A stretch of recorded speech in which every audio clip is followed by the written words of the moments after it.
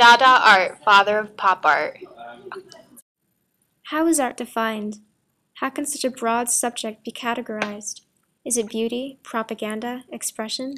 Why is it that art has such an incredible impact on individuals of all societies, all over the world, throughout all of man's history? Art is constantly evolving, moving alongside technological innovations, coursing through social evolutions, swirling around imagination.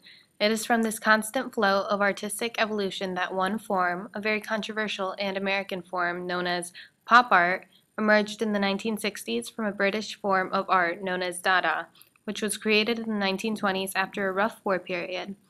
For their time periods, much of the subject matter was highly controversial, clashing with traditional values and styles. The figurehead of all pop art pieces is arguably the Campbell soup can. The following image is by an artist, Andy Warhol. Warhol is the most well-known pop artist. His influence and style is still considered and revered today. Others like him include Roy Lichtenstein, Jasper Johns, and Tom Wesselmann. But before all of these American artists were popular, before them the term pop art was even coined, Dada existed.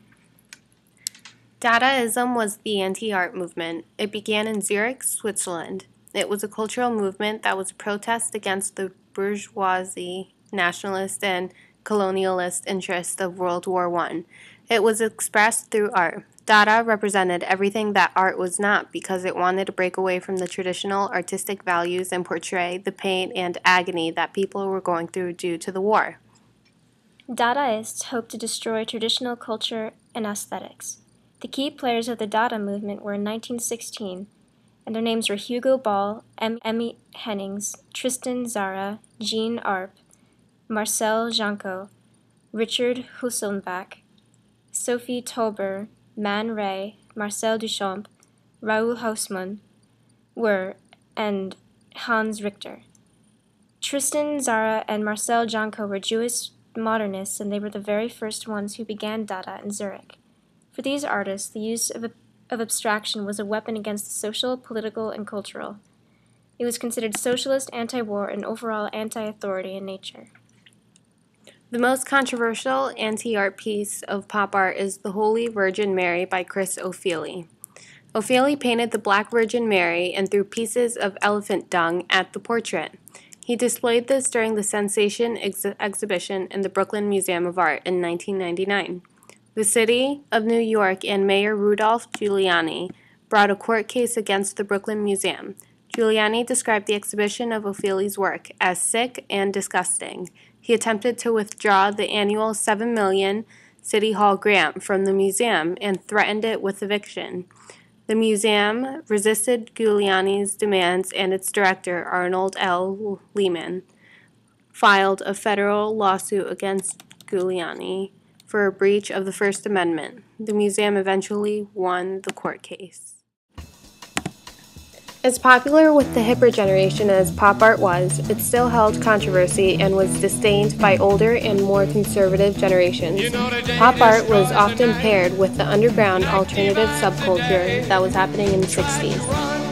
Many people who were associated with pop art, such as many of those who worked with Andy Warhol, took excessive drugs and participated in untraditional, sometimes pornographic behavior that was displayed and exhibited for an audience.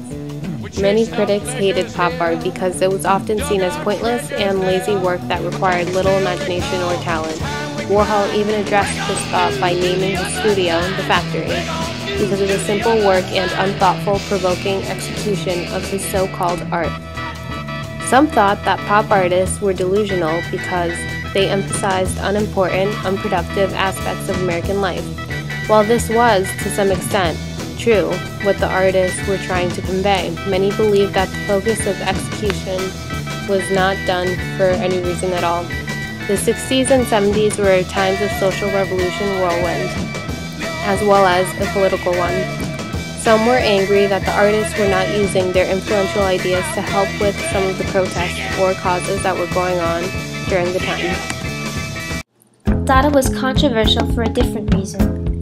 Unlike pop art, which was created to secretly mock the American consumer society, Dada had a purpose and a cause.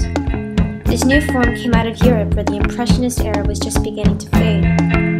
Dada was unlike any other art form to its day. It emphasized the unemphasized, it glorified the ugly, and opened the eyes of viewers to the objects in the world around. An example of a Dada piece is called Fountain by Marcel Duchamp. It is literally a urinal with the signature R. Mutt on the side of it. This piece sparked incredible controversy, especially concerning the question of how art is defined.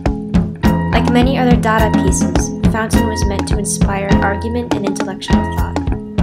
Some artists interpreted the piece to be sensual due to the curves of the porcelain. Some thought it was religious because of the basic outline of the portrait of the Virgin Mary due to the shape of the toilet. The urinal was put under a scrutinizing light by artists, critics, and society alike. Many were angry and disgusted that it was even considered art. Artists like Duchamp created their pieces because they did not want society to find meaning or significance in art. They wanted their audience to see the object in front of them with no hidden meanings or techniques. Dada was anti-art. Dadaists aimed to destroy traditional aesthetic values that art has historically represented. This was mostly in retaliation and protest against World War I, which many of the artists felt was capitalist and bourgeois. The Dada movement was highly influential to future artists and movements. Some of these include the social surrealism movement in the 1930s, pop art in the 1960s, and even street art in the 1980s. However, the reception of Dada was more than often negative. The most extreme example of the rejection of Dada art was actually by Adolf Hitler, who exiled modern artists whose work was considered a threat to German culture. Many of the modernist and Dada work was either buried or burned, as he feared that the strange and untraditional styles and themes of the work would hinder society. Other critics included art magazine reviewers, artists, politicians, critics, and a fraction of society in general.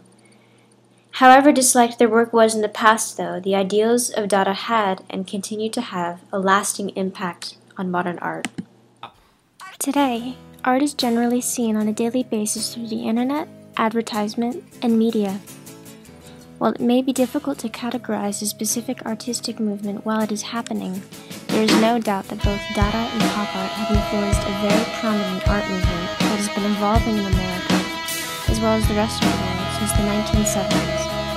Street art. It is as controversial, if not more, than pop or Dada art. While a large part of street art is dedicated to aesthetics, many street artists use their work to spread a message or interact with their viewers. Controversy lies within the confusing definition of art versus vandalism. Hundreds of prominent street artists have been arrested for vandalism, usually on the grounds of destroying or defacing property. Sometimes, though, the images are deemed too inappropriate or too graphic to be exposed. Some community authorities believe that street art encourages crime and suggests a decaying or failing neighborhoods. While some artists are actually hired to do their work by a person or company that owns a specific building, many feel that their work is much more impressive than that their talents and ideas should be shared publicly and not suppressed by authority. One of the most famous modern street artists goes by the name of Banksy. Like many of the Dada artists, his work emphasizes the strength of lower classes and his discontent towards government and authority. Many street artists portray this in their work, such as Blake Lerat, Blue, and Fail. Like 60s pop art, many of these artists are against consumer society and government corruption. The most common mediums include spray paint, stencil work, and stick moved. Art will always be a part of human history, and with it will inevitably come controversy. It is almost impossible to know what the next movement in art will be, or if it will spark extreme reaction within society. But maybe that reaction is a clear marker that society itself is functioning properly. Intended controversial social art may be an offensive concept to some, but as long as that controversy is alive, art is doing something. It's getting people to think about issues in the most creative way possible.